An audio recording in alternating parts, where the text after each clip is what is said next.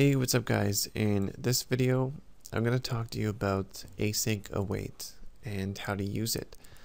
So Async Await's kind of different because it allows you to write asynchronous code in a synchronous fashion. So basically, your asynchronous code will just look normal, and at first you may have a hard time understanding the control flow because of the nature of the mechanism, but afterwards you'll use it all the time and really enjoy writing with Async Await. So I'm going to talk to you about this method here. So this is a method that spawns a long-running task and runs it.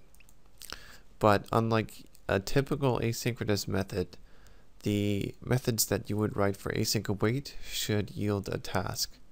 So it would yield just a task for a method that returns void, but for a method that returns a specific type, you would use the generic task.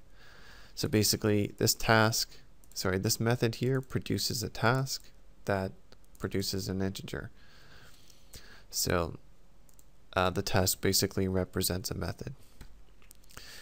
So basically, you want to run a task in the background. So I call Task.Run, and you basically return the return value of run, which will be, in this case, a task that produces an integer. And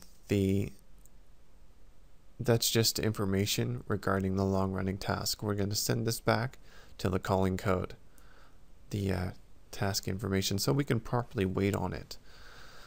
Okay, so from what I can tell, the only way you can pass in arguments into a task is to use Task.Run. I haven't really fooled around with it for too much, but I think the most elegant way of doing it is Task.Run and then use a lambda expression, and that way you can use arguments for your method. I don't know if you consider this arguments for the lambda, but it is an argument for the master method here. So yeah, basically it returns the time it slept in seconds. This method here, I don't know why you would want to use this. You could use it as some sort of timer, but I don't know if that would really be proper. So at first, we're just going to run this in a normal fashion. So I'm going to remove that. And we can remove this if we want to, async.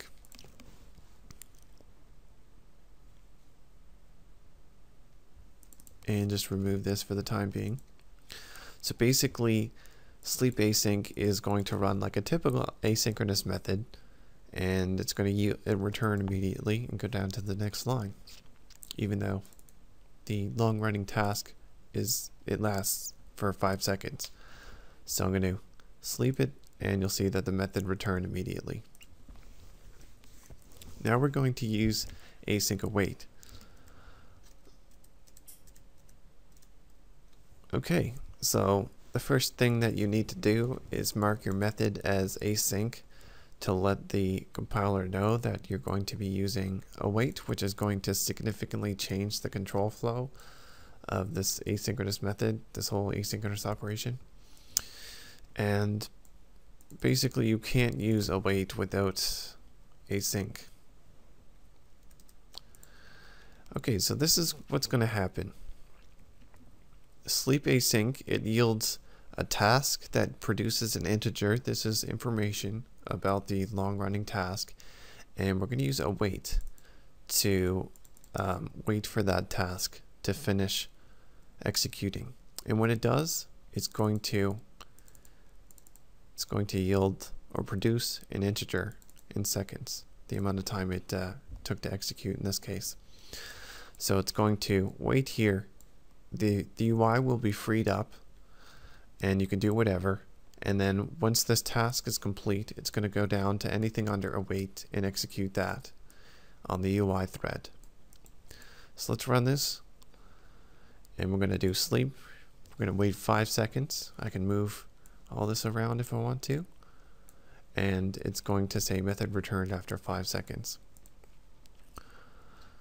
So again, we're going to run our asynchronous method, wait here, and it's not going to block the UI, but when it's done, it's going to move down to this line here and execute anything under await, which is kind of hard to grasp at like when you first do this, because you're like, well, how does it not block the UI, but this executes after 5 seconds.